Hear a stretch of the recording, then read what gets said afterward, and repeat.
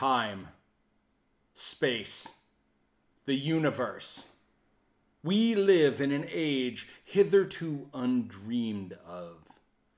For bourbon, craft spirits, albeit limited, are plentiful for the patient bourbon connoisseur. I present to you Sam Houston, 15-year, batch 6. How do you play off Sam Houston?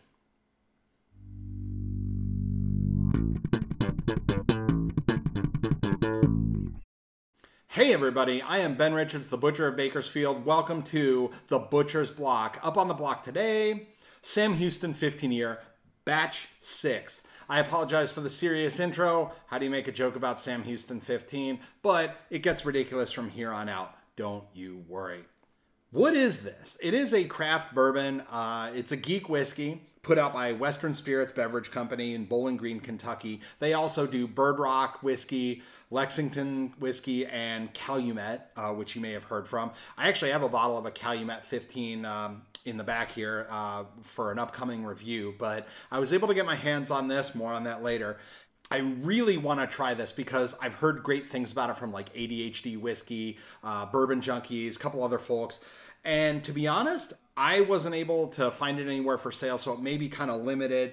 The mash bill on this, 74% corn, 8% malted barley, and 18% rye. It is non-chill filtered and 15 years old. This is named after Sam Houston, which was based on a TV show from 1982 to 1985 about a wealthy Texas oil man who runs a side business as a private investigator. And he has a lawyer sidekick. It stars Lee Horsley and Pamela Hensley. In season 3, he had an uncle played by Buddy Ebsen. And, oh, never mind. That's Matt Houston, not Sam Houston. This is named after Sam Houston, who was a Democratic senator from Texas. He was a congressman, a governor, and a president of the Republic of Texas, which, while Texas was an independent republic between 1836 and 1845, he was the president. So he was known as a brutally honest and man of principle, and this premium, perfectly aged, well-crafted bourbon is offered in tribute to the life of Sam Houston, an honest and patriotic man. There's a little picture here, enlightened by patriotism and guided by wisdom. That's a cool backstory. I like the story. I like that it's named after him. This is a geek whiskey, so a little bit else about it. This is aged in Bardstown, Kentucky with a number 4 barrel char, 103 proof, 51.5% alcohol by volume. MSRP on this is $129.99. It is not cheap, and it's limited. So $129.99 MSRP. I paid nothing. I actually stole this from the set of Curiosity Public. So if you know their channel, I stole this from their set.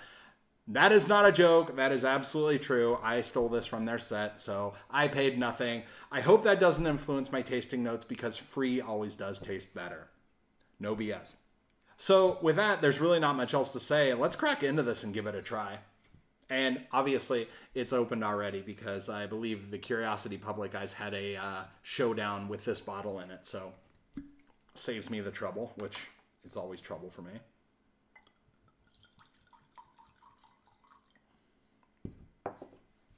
That's a big pour. They're going to get mad at that. They might get mad at that rather than me actually having the bottle. Cheers.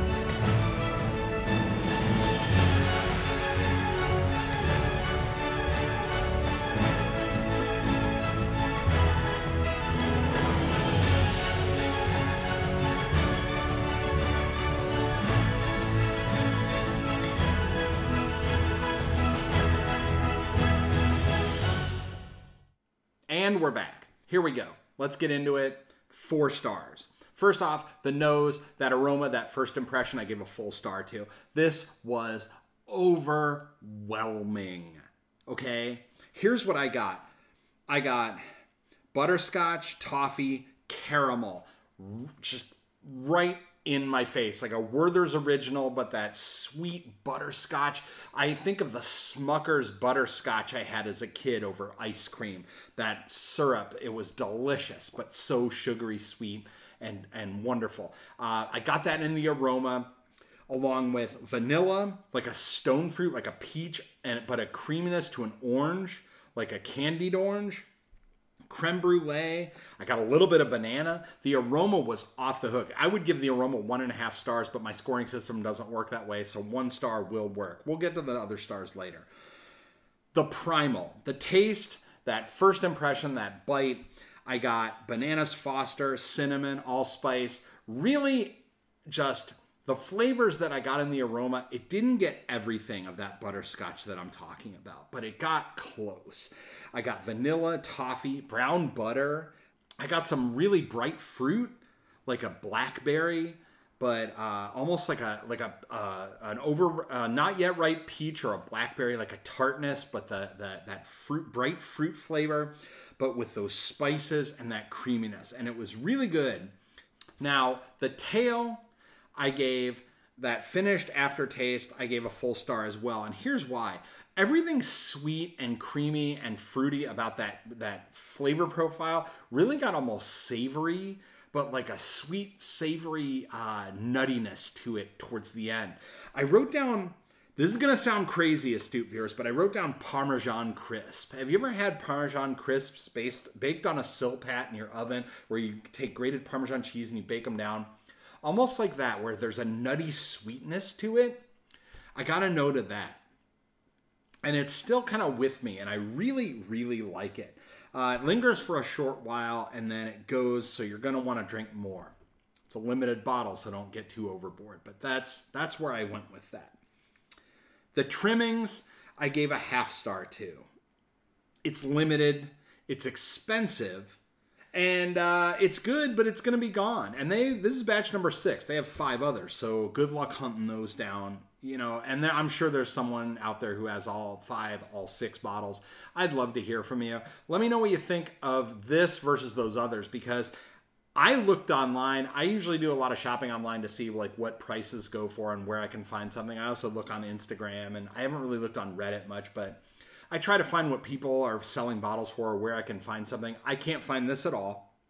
I can't find anything before batch 6, so the other batches are well and good gone. So that's a 1/2 star. This is cool, but you're lucky if you got a bottle, and I'm lucky I got this bottle. The wild card star, I gave a 1/2 star as well, because this is cool, but it's limited. So both of those are cool things, and I hope this informs you, astute viewer, on my score, because both of those are 1/2 stars, but that brings it up to 4 stars. So 3 star with halves bring it up to 4, because this is cool, but it's also limited and it's expensive. So are you going to get to try this? Maybe, depending on where you're at.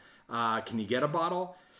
I don't know. I can't buy one, but I was able to get one. So I got 4 stars on this. I think it's cool. I'm really looking forward to trying that Calumet 15. I've heard good things about this, and I was really curious because I really wasn't able to find a bottle until... Yeah, I have to figure out how to sneak this back onto the Curiosity Public set and return it. But, you know, maybe until then, I'll have a little bit more.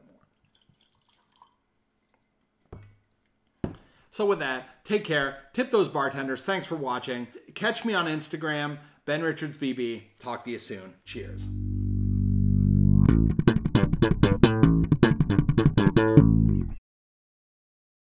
Did you guys see this? The Sam Houston was like sitting on the step over there. What? It was like not where it's supposed to be. I did not see it. Was it a ghost? Dude, does that smell weird to you?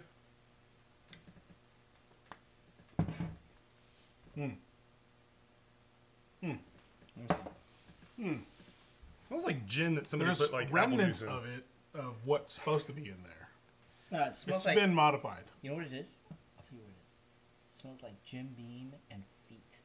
Oh, yeah, this smells like somebody that likes Jim Beam took a shower. Or maybe they just like poured the bottle down their armpit back into like another vessel.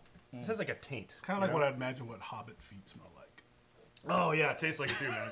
Oh, I don't know if I want to try it.